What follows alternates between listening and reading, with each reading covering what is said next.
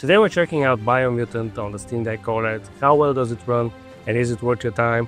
I've spent a few hours testing different performance modes, battery life, and gameplay feel, and let's break it down and find out if this post-apocalyptic raccoon adventure deserves a spot in your handheld library, or if you should miss this one.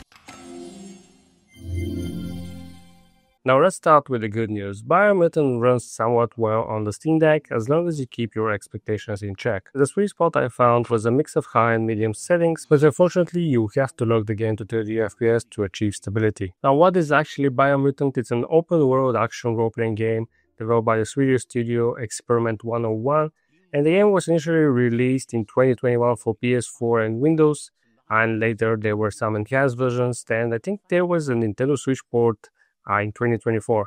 So it's a pretty old game at this point, and because it's this old, it's kind of surprising that it doesn't run better, but the game doesn't actually have any upscaling options. There's only a dynamic resolution option, but we'll check all that later. The game is set in a post-apocalyptic world inhabited by mutated animals. Now, Biomutant offers a unique blend of martial arts combat, shooting, and mutant abilities, and you can control a customizable creature resembling a raccoon, cat, mouse hybrid, whatever you want to call it, and you can modify its physical attributes, which directly influence gameplay stats like strength, agility, and intellect.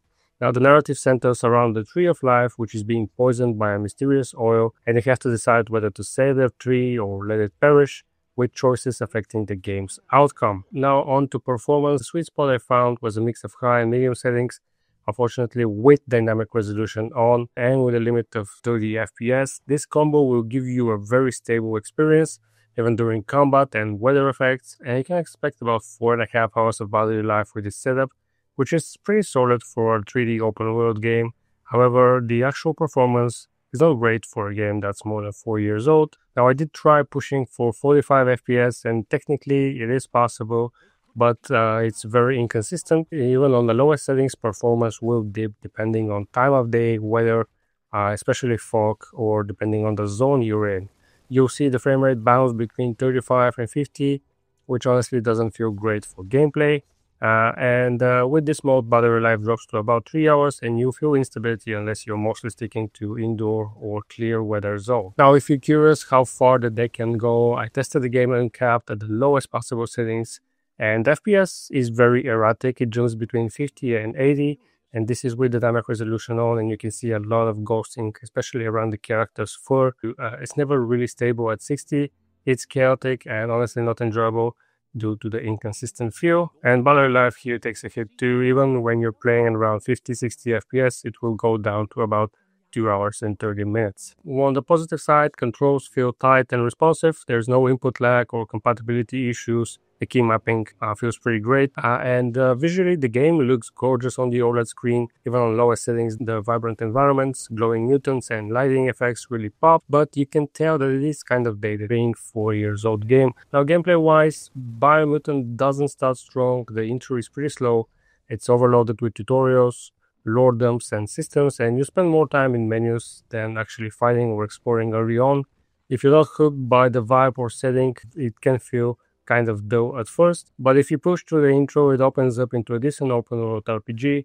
Just don't expect the combat or story to be as deep as the visuals suggest. Now, by the way, if you're enjoying these Steam Deck performance breakdowns, I've started a Steam group and curator page called SteamFlow. I post all my reviews in a text form, and the reviews are mostly centered around Steam Deck. Then I post updates on which games are worth your time. You can find the links down in the description. It's a great way to stay in the loop and support the channel, and I hope to see you there. Another settings I found that work best are the following.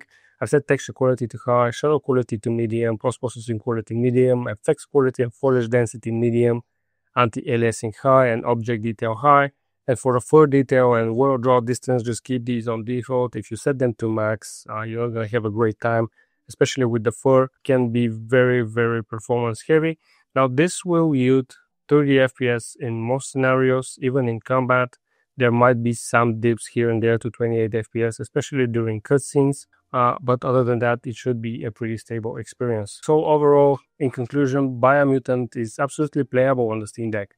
You do have to stick to a 30 FPS cap in my opinion with high to medium settings, but you get a smooth experience and a great battery life. If you set your expectations to lower than 60 FPS, if you make it past the first hours and the tutorials, I think you'll have a great time with this game. And that's gonna be it for this video. If you did find it helpful, please leave a like, consider subscribing for more Steam Deck content, hit that notification bell so you never miss an upload. And again, check out the Steam Folk Curator and group pages if you want more Steam Deck insights. Thanks for watching, and I'll see you in the next video.